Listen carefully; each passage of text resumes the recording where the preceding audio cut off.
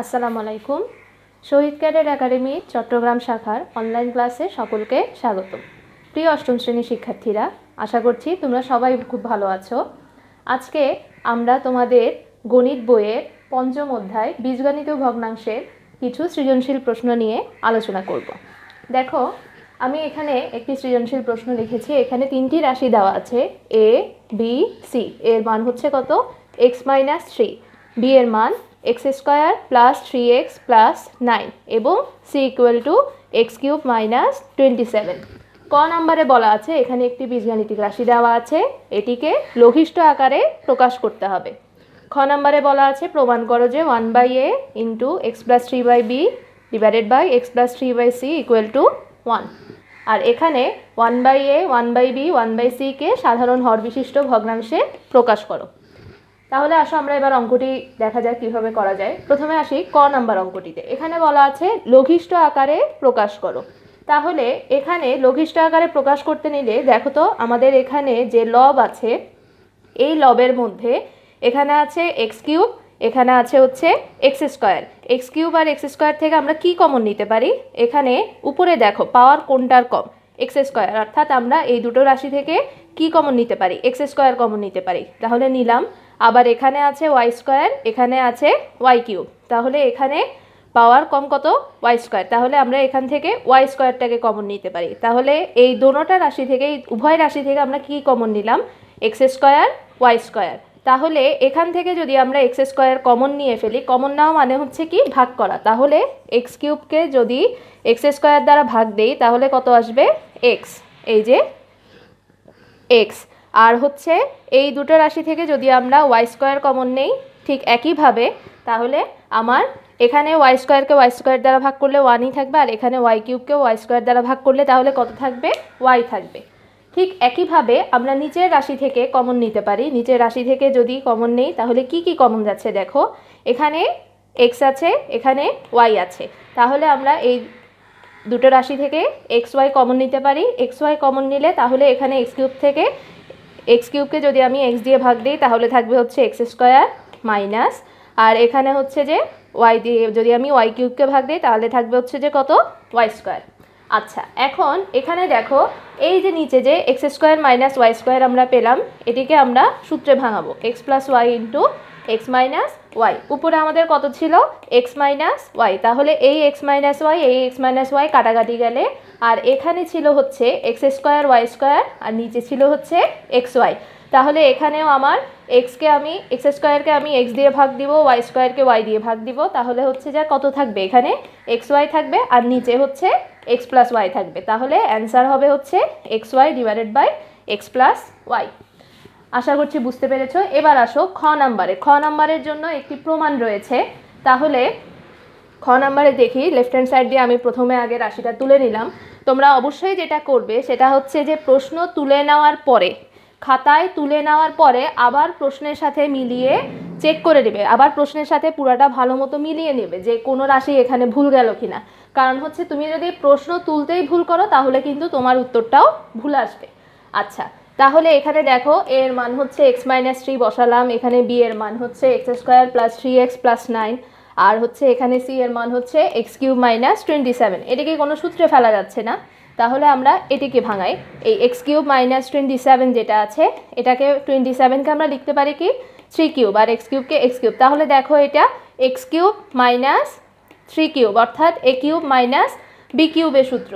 তাহলে আমরা a³ minus b³ এর একটি সূত্র জানি কি? a minus b into a square plus ab plus b square. এখন এই রাশিগুলোতে আর কোনো কিছু করা যাচ্ছে না, আমরা শুধু এটাকেই কি করব? ওই a³ মাইনাস b³ এর সূত্রে ফেলবো। তাহলে দেখো x minus 3 x² plus 3x plus 9। 9টা কোথেকে আসলো? এই যে এখানে bটা আছে, ঠিক আছে? এটাকে যদি আমরা b ধরি শেষে, তাহলে কি থাকে? a square plus ab plus b square. তাহলে এই 3কে স্কোয়ার করলে কত পাবো? 9। এখন দেখো এখানে যেহেতু ভাগ আছে, ভাগ থাকলে ভগ্নাংশের বেলায় কি হয়? গুণ হয়ে লব হর হয়ে যাবে এবং হর লব হয়ে যাবে। তাহলে এখানে এটা উঠে যাবে উপরে আর এটা চলে আসবে নিচে। এখন দেখো এখানে কি কি কাটাকাটি যাচ্ছে। এখানে x প্লাস 3, এখানে x প্লাস 3, এখানে x² প্লাস 3x প্লাস 9, এখানে x square plus 3x plus 9, এখানে x মাইনাস 3, এখানে x মাইনাস 3। যখন তোমরা এই ধরনের রাশি কাটাকাটি করবে অবশ্যই ব্র্যাকেট দিয়ে নেবে। আচ্ছা, তাহলে সব কিছু কাটাকাটি গিয়ে দেখা যাচ্ছে যে কি রয়েছে, শুধু 1। তাহলে আমাদের প্রমাণে কি প্রমাণ করতে বলা হয়েছে যে এই রাশিটাকে সরল করলে আমরা কত পাবো, 1। তাহলে আমাদের উত্তর কত আসলো, 1। তাদের সমান রাইট হ্যান্ড সাইড, অর্থাৎ সুতরাং left hand side equal to right hand side. আশা করছি তোমরা সবাই বুঝতে পেরেছো। গ নাম্বারে বলা আছে হচ্ছে সাধারণ হর বিশিষ্ট ভগ্নাংশে প্রকাশ করো।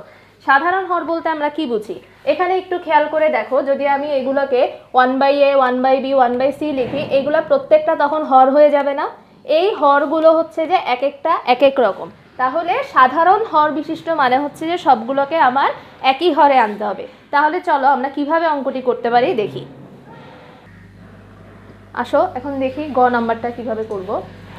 গ নাম্বারে এখানে আগে আমি প্রথমে আমার ভগ্নাংশগুলো লিখে নিলাম, এই যে 1/a 1/b 1/c। এখানে একটু দেখো, আমি এখানে 1/c যেটা ছিল x³ মাইনাস 27, খ নাম্বার আমরা এটাকে কি করেছিলাম, উৎপাদকের সাহায্যে মানে সূত্রের সাহায্যে এটাকে উৎপাদকে বিশ্লেষণ করেছিলাম। a³ মাইনাস b³ 27কে আমরা কি লিখতে পারি, 3³ লিখতে পারি। খ নাম্বার আমরা কিন্তু ওইটা দেখিয়েছিলাম, ঠিক আছে, a³ মাইনাস b³। তাহলে a minus b into a square plus ab plus b square. এখানে a মানে হচ্ছে কত, x, আর b মানে হচ্ছে কত, 3।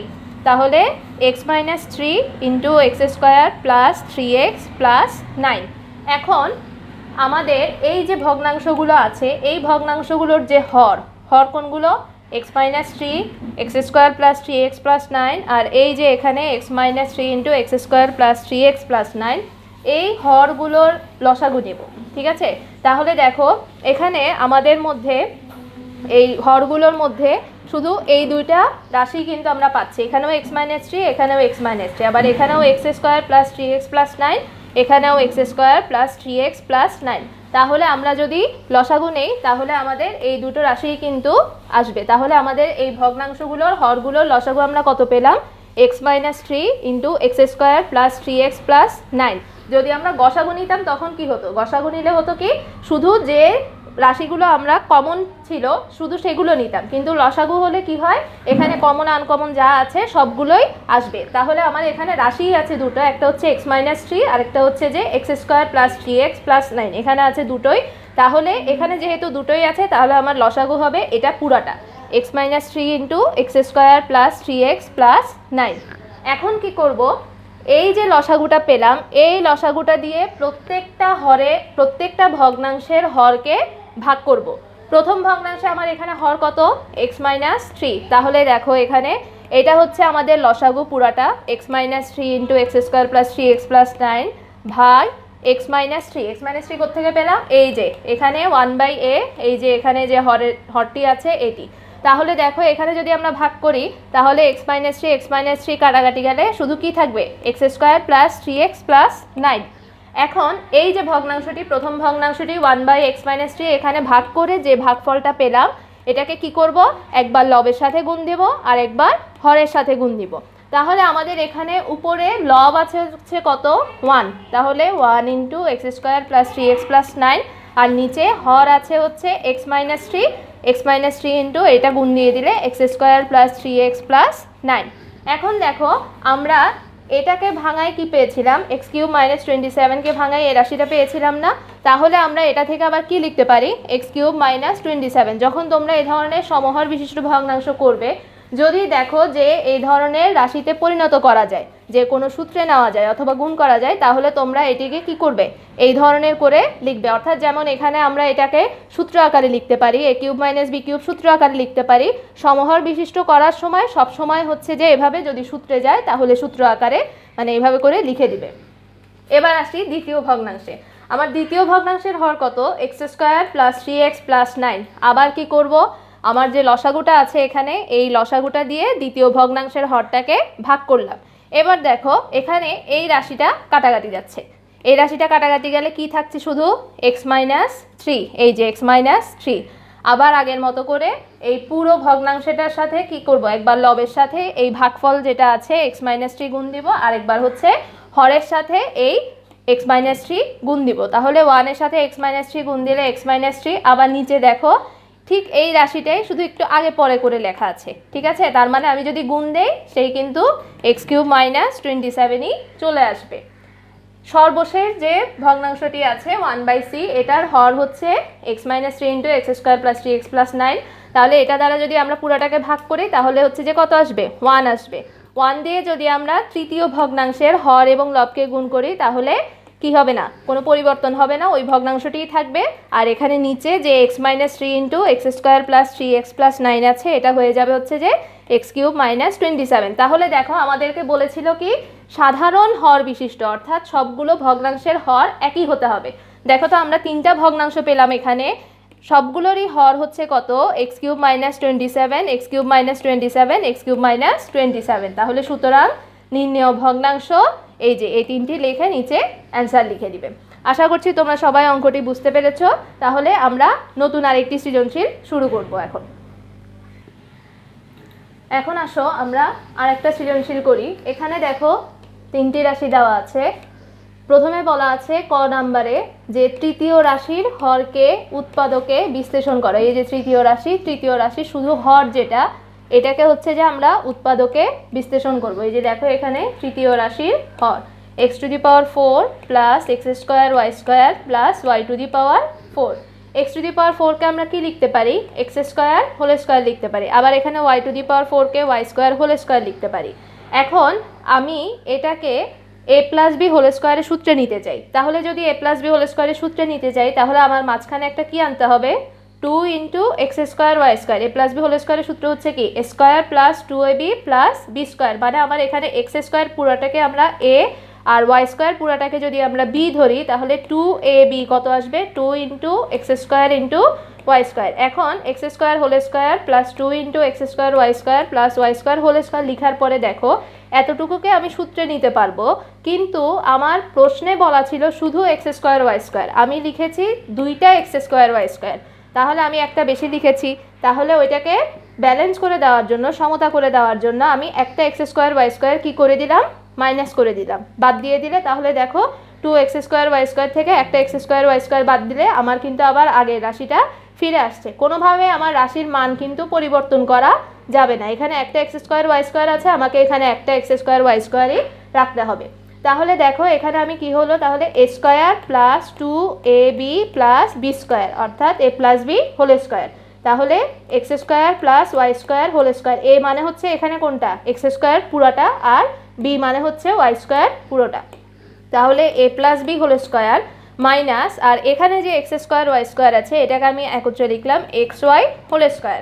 আচ্ছা, এখন এটা পুরাটা দেখো তো, আবার এটা পুরাটাকে যদি আমি a ধরি, এটার পুরাটাকে যদি আমি আবার b ধরি তাহলে a² - b² এর সূত্রে যাচ্ছে, অর্থাৎ a + b × a - b আকার লিখবো। তাহলে প্রথমে লিখলাম x² + y² plus xy into আবার লিখলাম x² + y² মাইনাস xy, অর্থাৎ a এই পুরাটা হচ্ছে কি a, x² + y², এটা পুরাটা হচ্ছে a প্লাস b, এই xy হচ্ছে b, আর এখানে a x² + y² হচ্ছে a মাইনাস xy হচ্ছে b, a মাইনাস b। এই যে a² - b² সূত্র ভেঙে a + b × a - b। এখন আমরা রাশিটাকে একটু সাজিয়ে লিখতে পারি যে xy-টাকে মাঝখানে আনলাম প্লাস xy-টাকে মাঝখানে আনলাম, তাহলে কি হলো x² + xy + y², আর এখান থেকে মাইনাস xy-টাকে মাঝখানে আনলাম x² - xy + y²। তাহলে এটাই হচ্ছে যে আমাদের নির্ণেয় উৎপাদকের বিশ্লেষণ, অ্যান্সার লিখে দিলাম। এরপর খ নাম্বারে বলা আছে প্রথম ও দ্বিতীয় রাশির যোগফল, অর্থাৎ এই দুটো রাশিকে যোগ করব, যোগফল হতে তৃতীয় রাশি বিয়োগ করো। মানে এই দুটোর যোগফল হতে এই তৃতীয় রাশিকে বিয়োগ করতে হবে। এই যে দেখো প্রথম দুটো রাশির মাঝখানে যোগ, আর তারপরে তৃতীয় রাশির আগে বিয়োগ। এখন এখানে আমরা কি করছি, প্রথম ভগ্নাংশের যে হর আছে x³ + y³ এটাকে আমরা সূত্রে ভাগাবো a³ + b³ এর সূত্রে। a³ + b³ এর সূত্র হচ্ছে যে কি উৎপাদকের বিশ্লেষণের যে সূত্রটা সেটা a + b × a² - ab + b²।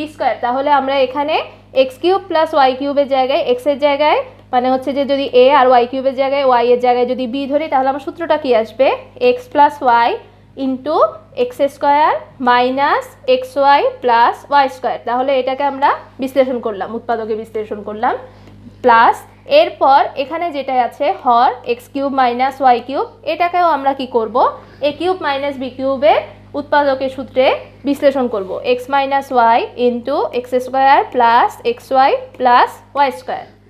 এরপর মাইনাস এখানে এক্স ওয়াই ঠিক থাকবে, নিচের যে রাশিটা x to the power 4 plus x square Y square plus Y to the পাওয়ার 4, এই যে আমরা ক নাম্বারে এখানে তৃতীয় রাশির হরটাকে যে আমরা উৎপাদকে বিশ্লেষণ করেছি, এখান থেকে আমরা এখানে বসিয়ে দিলাম, এটাকে আমরা উৎপাদকে বিশ্লেষণের রেজাল্টটা এখানে বসিয়ে দিলাম, আর পাশে সাইড নোট দিয়ে দিলাম ক হতে প্রাপ্ত। যদি তুমি সাইড নোট না দাও তাহলে কিন্তু তোমাকে আবার এটা বিশ্লেষণ করে পুনরায় এভাবে করে পুরোটা করে আসতে হবে। যেহেতু আমরা এটা ক নাম্বারে করেছি সেই জন্য আমরা পাশে এখানে সাইড নোট দিয়ে দিলাম ক হতে প্রাপ্ত।